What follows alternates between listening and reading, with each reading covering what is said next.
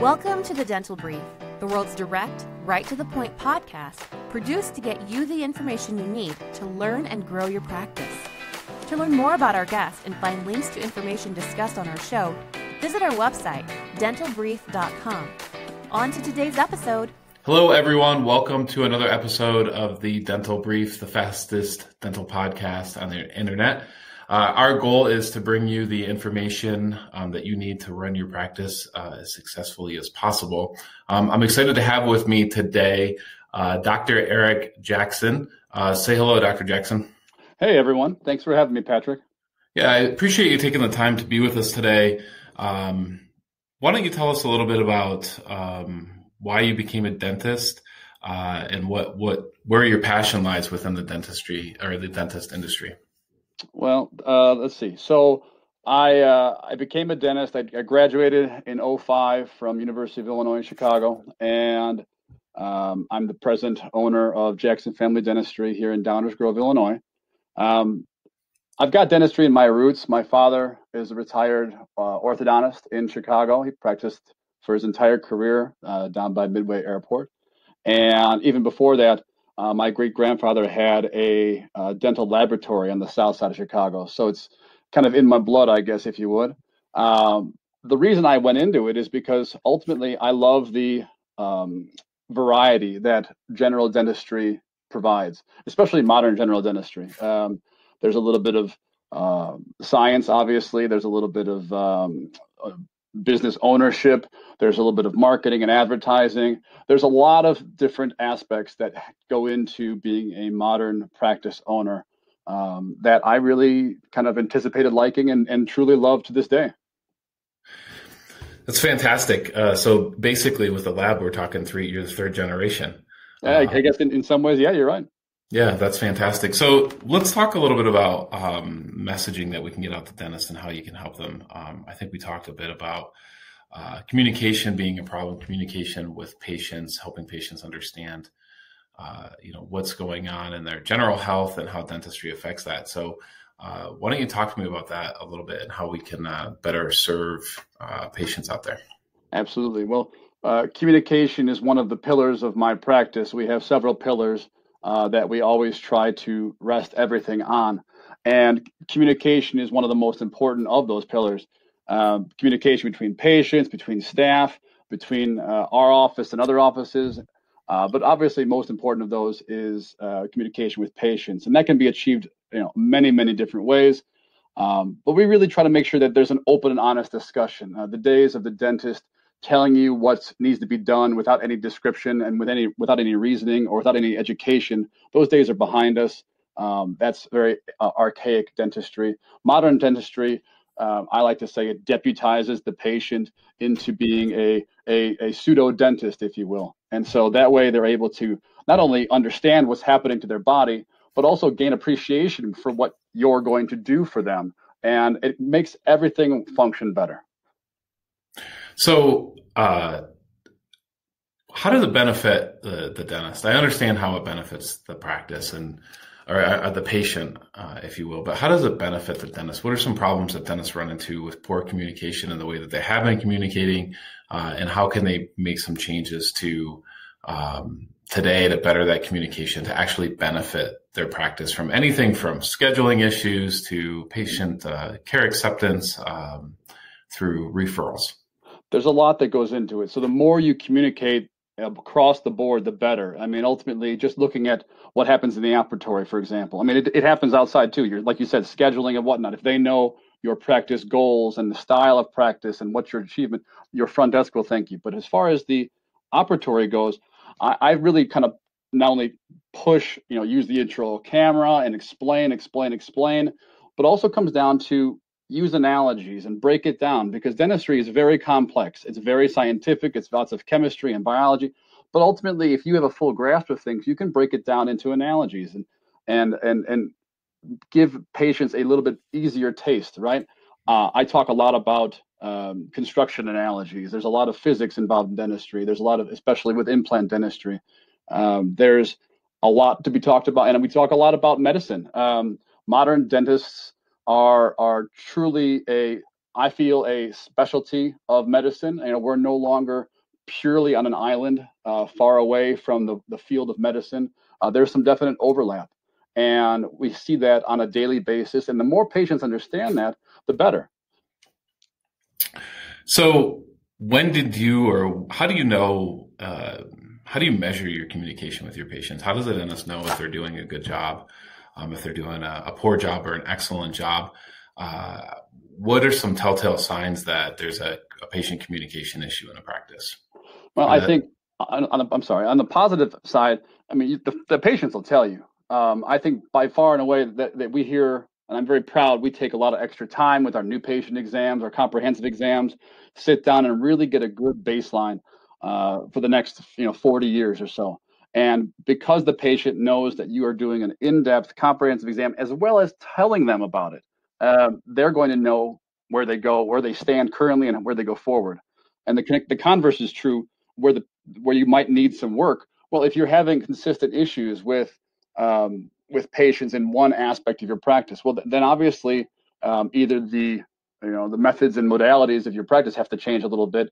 But once you tweak that up a little bit, well, then you're able to then communicate those tweaks to your patients. And if the questions should stop, and if the communication is sufficient, and then the message is being received, you have to know your audience, of course, and know who you're speaking to, and every single patient is a little bit different. So you have to, again, that's where this marketing comes in. Knowing your audience is a very classic marketing and advertising, and then knowing your patients. If the patient is receptive to tremendous amounts of data, they love to know the materials that you're going to use, well, give it to them. If they don't care about that at all, if they just want to know the general concepts, well, then provide the general concepts to them. Whatever speaks to your patient's individual personality is the communication that you should go with. So benefits to the dentist, talking about that, I'm looking at your online reviews, by the way, and I know this isn't something we talked about, but I'm looking at them right here, and you have 60 nearly perfect reviews on Google's, which is well above average. I would assume that has to do with the way that you treat patients, right? The way that you care for patients, and probably the way that you communicate to them. Yeah, I think it's very fair. I think ultimately it comes down to a lot of those, if you read them, they're all organic, and it comes down to a lot of them have the same thread. I really enjoyed my time. I'm surprised I liked the dental visit as much as I did. I learned a lot. I can't believe I learned something at the dentist. A lot of those are kind of commonalities there, and I'm very proud of it. So thank you. Yes. Yeah, that's great. Tell me, how does that equate into referrals for you? What if you had to try to measure or guess, or maybe you actually track it as far as patient referrals? How many referrals are you getting from current patients, and due to the communication that you practice in your office?